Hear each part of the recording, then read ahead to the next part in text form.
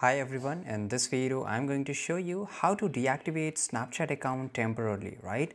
So this way if you want to deactivate your account, it will not delete any kind of your data and you can take a break from Snapchat, right? Now let's go into our Snapchat here, and once you're here, let me just click on agree. You have to tap on your profile icon, which is on the top left side corner. Once you do, on the top right you will see the settings gear. Now scroll to the bottom and here you will get an option to delete your account, right?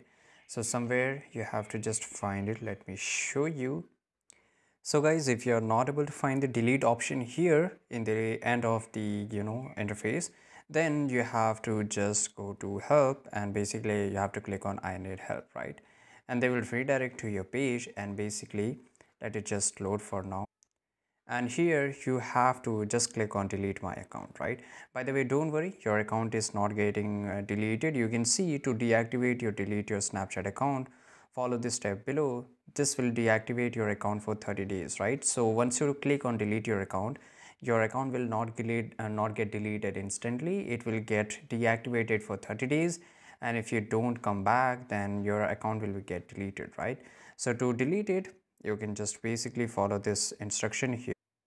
And guys, from here you have to just click on Snapchat account portal and it will redirect to your new page, and here you have to just enter your email address or username, and once you enter it, then you have to enter your password and your account will get deactivated for 30 days, right?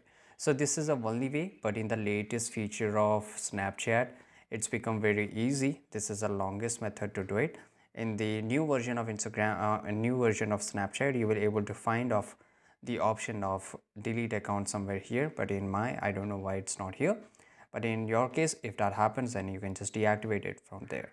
I hope you found this video very useful. If you did, like this video, subscribe.